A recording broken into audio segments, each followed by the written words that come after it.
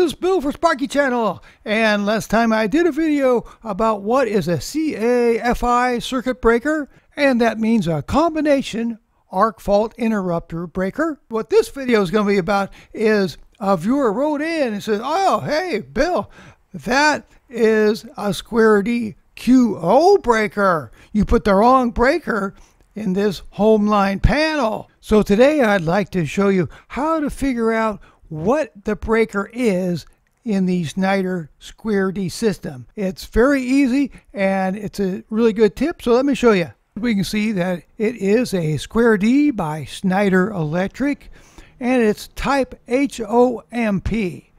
HOM stands for home line. P stands for plug-on neutral, and that's what my last video was about, how to install a plug-on neutral on a home line load center.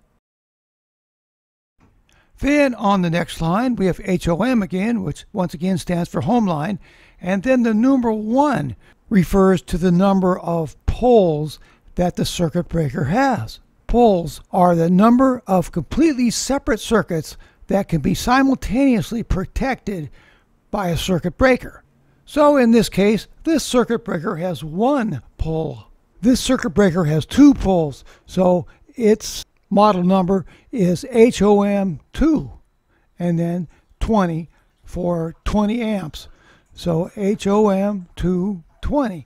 So this is a 20 amp breaker. And then the P after that is for plug-on neutral. And then the CAFI is combination arc fault interrupter. That's the kind of breaker it is.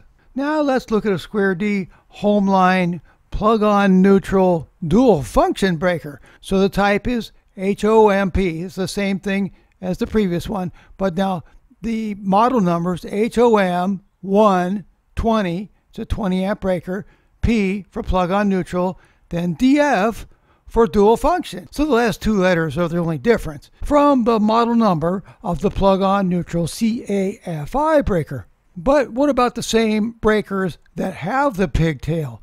What's the model number for those?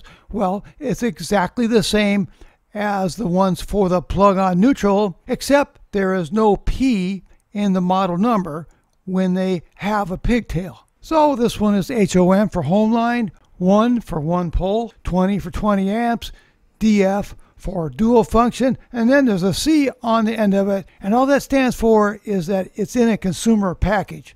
Doesn't have anything to do with the model of the breaker. So I hope that helps you out in identifying which breaker is which. Thanks. I hope this video was helpful.